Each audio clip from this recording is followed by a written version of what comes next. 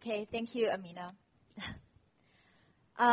First of all, let me ask you a question. How many of you have ever invented your own recipe at home? Please raise your hand. Wow, that's a lot. Okay, let me share with you my stories. When I was 16, I invented a happy surprise for my family on the Chinese New Year's Eve. That was a weird flavored chicken. I used all the spices and dressings I could find at home, soaked the boiled chicken meat in them for 3 hours. It turned out to be delicious, and my family loved it. For that specific invention, family was my motivation. 15 years later, when I become an entrepreneur doing innovation in the business area, people is my motivation. In 2009, I left McKinsey, the consulting firm, and started a bakery called Pantry's Best with my boyfriend, Mark, who is an engineer from Stanford, passionate in baking.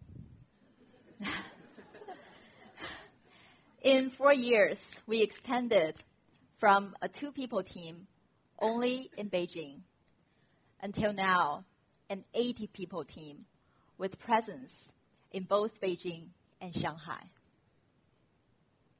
Our vision was to deliver really inspirational, high-quality desserts with 5-star service.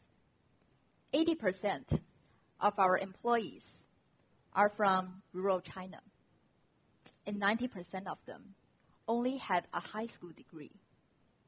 None of them had much idea about what Western baked goods is before they came to our company.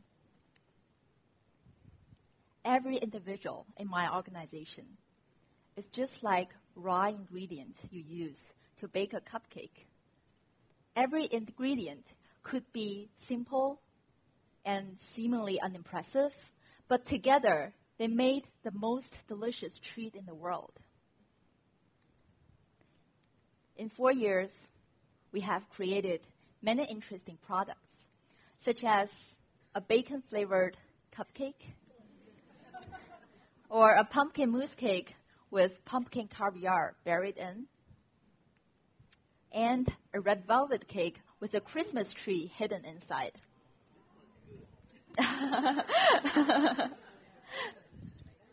All these creative products are not only done by Mark or by me, by the management team.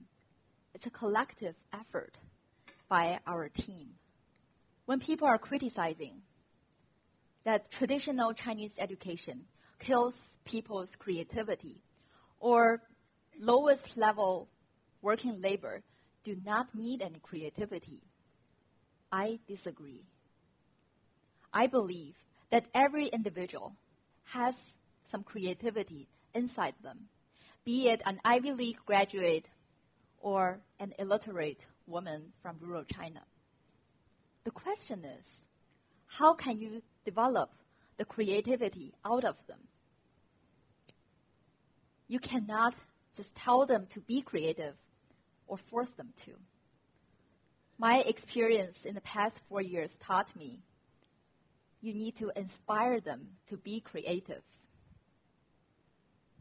To inspire them, first I tried to teach them the corporate 5-star dessert vision, like one world, one dream, but it doesn't work. To inspire them, you need to respect their individual dream. You need to help them fulfill their own dreams and then bring them onto the journey to a bigger dream of their life. So I decided to get to know my staff by knowing them, not as my employee, but as an individual. So once I asked them, what do you want to achieve? Someone said, I want to build a nicer home for my parents.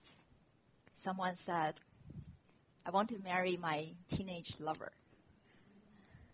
And someone said, I want to work hard to give my kids in my hometown a better life. These dreams seem irrelevant with our 5-star dessert vision, but they are big dreams for these people.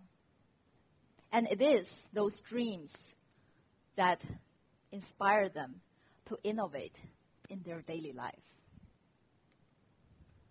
Here, let me share with you a real story of one of my core team members.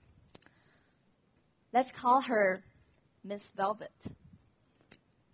I met Miss Velvet in 2007.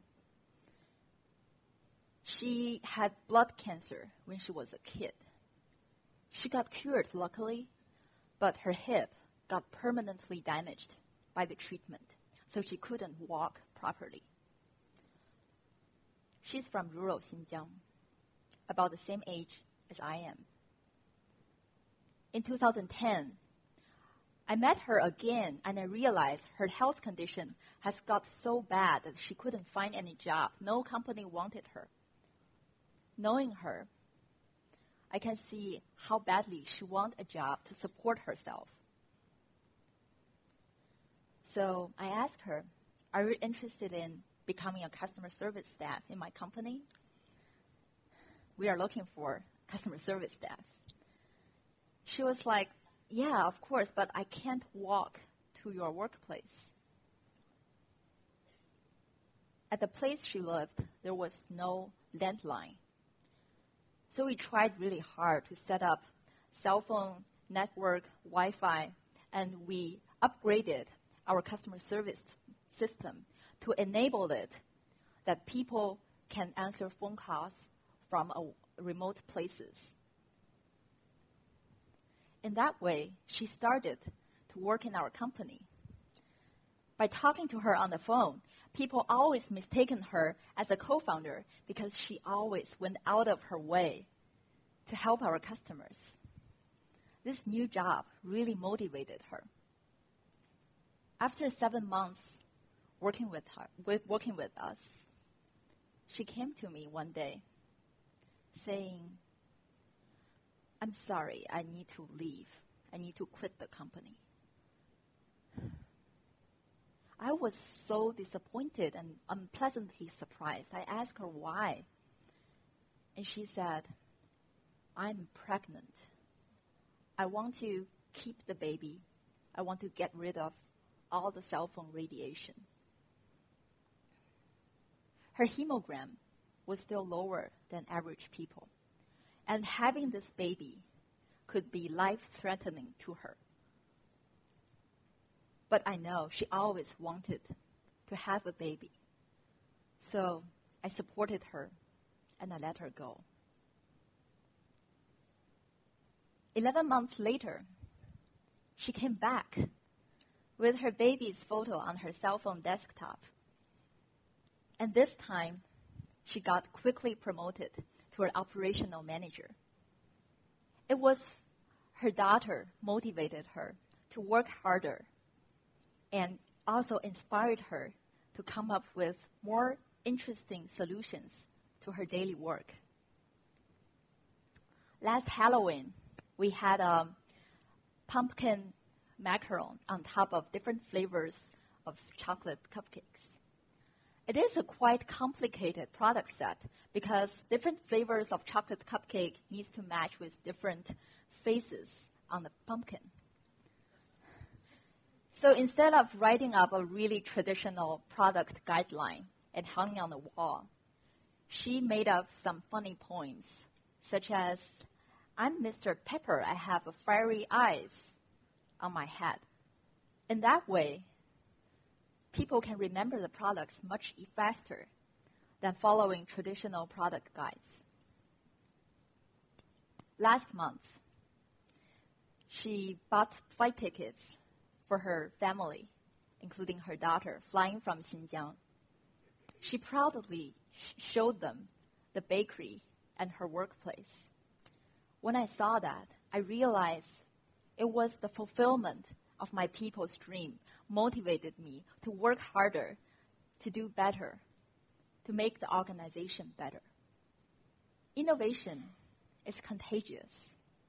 You can't rely on some really smart talent thinking in a silo and coming out with great ideas at hand. That wouldn't work. What you want to happen is that people coming up with one solution, bouncing the idea off of his or her peers, and then make the solution better and more innovative. I live with cupcakes every day.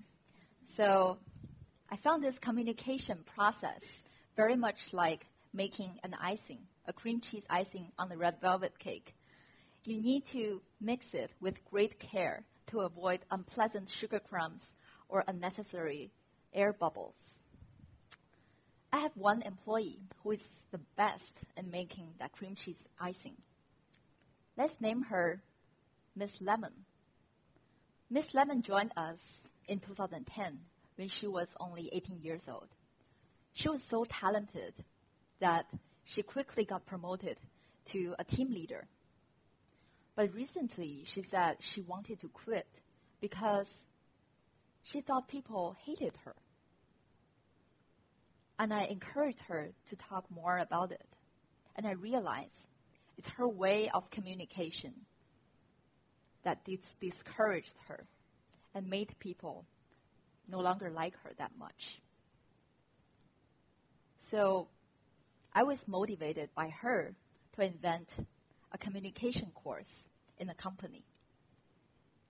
I was not trained as a communication specialist, nor had I participated any communication training. So I just invented everything from scratch, building Pantry's best case studies.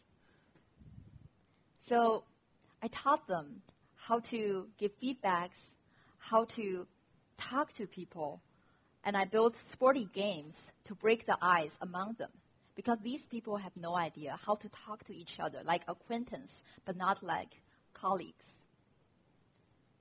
I gave them homeworks. In one of the homeworks, I asked them, what was the happiest thing for you in the last month? And Miss Lemon wrote, I found I could shape the atmosphere of my team now. She said one day she walked into the kitchen, realizing nobody was talking. The team atmosphere was really gloomy, like the air outside today. And she observed this one team member that was extremely unhappy. Before, she would guess, maybe that person was upset by me, or maybe that person was upset by the workload. This time, she just walked straight to that person and asked, why are you unhappy? It's that amazingly simple question, why are you unhappy, changed the atmosphere. That person explained to her it was because family matter.